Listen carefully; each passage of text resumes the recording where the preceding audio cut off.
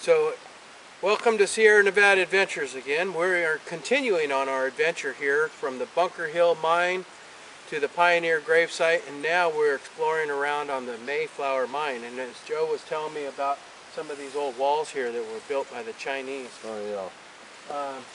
We saw these foundations back here. So, what type of activity they were going on down around this way, Joe? Well, the Mayflower mine was up on the way up there, but all of their ore and everything came down here to be processed. Okay. So I have no idea what the use was for these, you know, but because they're crumbling away. But you said the stamp mills are still up on the hill. Oh yeah, well I'll show you those. So we'll have to go up there. That's really something to see. And in the springtime, we can see some ferns that are just starting to sprout. Oh yeah, they'll grow on and cover the whole thing. Oh, that'll be nice. That would be really nice.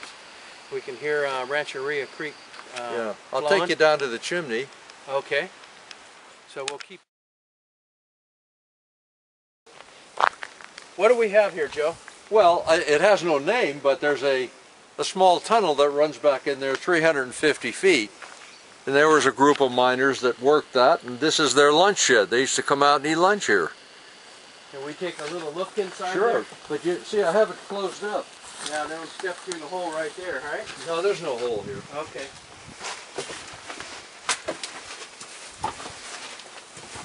I just used to keep hay in here, but oh yeah, I see. You got it closed up there. yeah, and I take water so off they'd that. come out and have their lunch right Yeah, they have their lunch, and I have water drawing off of there now, and it fills a cattle trough down here.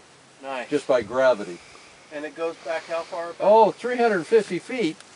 But I can see in there with a flashlight that it makes a sharp left, so I don't know where it goes. Oh, so it goes even beyond. Oh yeah.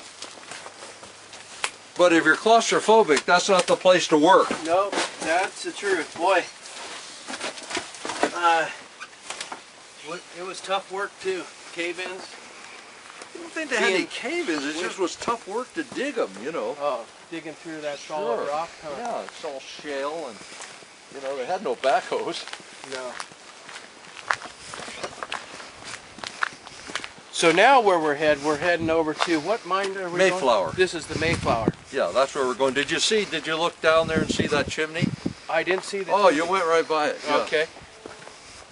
All right. I'll have to open this up We'll open and it. then close it again because these guys come out. Yep. There's 11 bulls in here. Okay.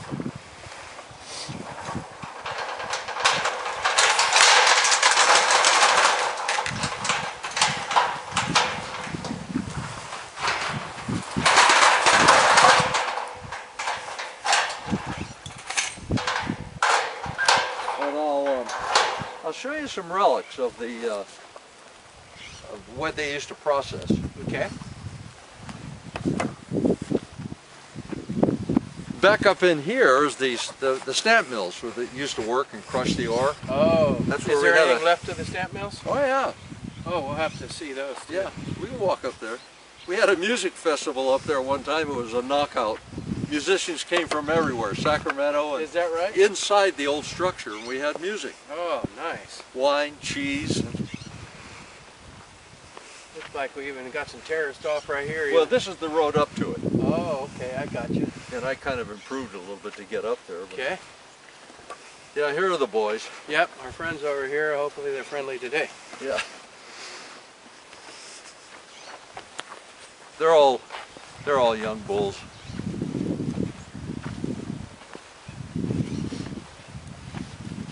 He's picking them up today. The guy that owns them is taking them out somewhere. I don't know. Okay. Yeah, there's a little bit of a stroll back here. Okay. That's a prize. Well, they have the life while it lasts down here, huh? Yeah, as long as it lasts, right. But he's got, you know, cattle all over the place, so I guess he's going to use them. They're young, but he'll use them for breeding the rest of the herd. Sure. Yeah, there's you can see remains of little cuts in the hillsides all over though. When we did come around, I didn't see the chimney, but I did see a lot of the cuts in the hillsides. I'll show you that. I'm not quite sure how they processed or what they did, but the remnants of it are kind of interesting. And you were saying there that a lot of the Chinese walls are out Oh here. yeah, I'll show you one. And in the springtime, big ferns grow out of it on the north side. Oh, nice. It's a great photo op. Yeah, because before there was barbed wire, they picked up the stones around here and made their fences, huh? Yeah, well, I brought some from the creek down here and made myself some stone walls in front of my house. Is that right?